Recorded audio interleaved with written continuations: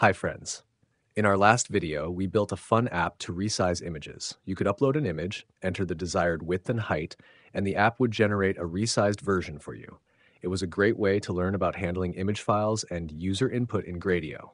Today, we're switching gears and diving into something new, a trivia app. Instead of working with images, we'll use a radio button to let users select an answer to a programming-related question. The app will then check their answer and let them know if they're correct. Let's build it together and explore how radio buttons work in Gradio. All right, let's start updating our app. First, I'm going to replace the previous input and output components with a new setup. For the input, I'll use a radio button, which will allow users to select their answer from a list of options: Java, C++, Python, and JavaScript.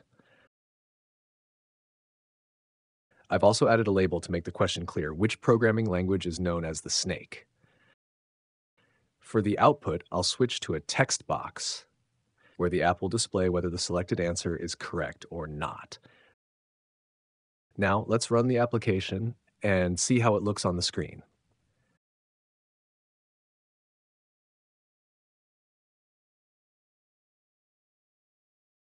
Here's our new interface.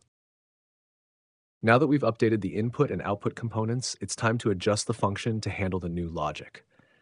I'm going to rename the function to checkAnswer, which makes its purpose clear. Next, I'll add a parameter named selectedOption, which will capture the user's choice from the radio button. Inside the function, I'm defining Python sri as the correct answer. Then, I'm adding a conditional structure to check whether the selected option matches the correct answer. If it does, the function will return a success message. Now, it is a correct. Python is the right answer.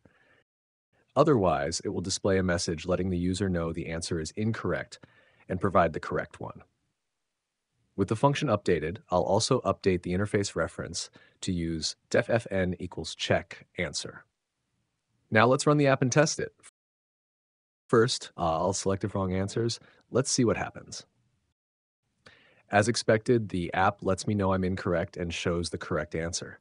Finally, I'll choose Python to see the success message appear. Everything's working perfectly. In the next video, we'll explore another exciting example and continue learning together. See you then.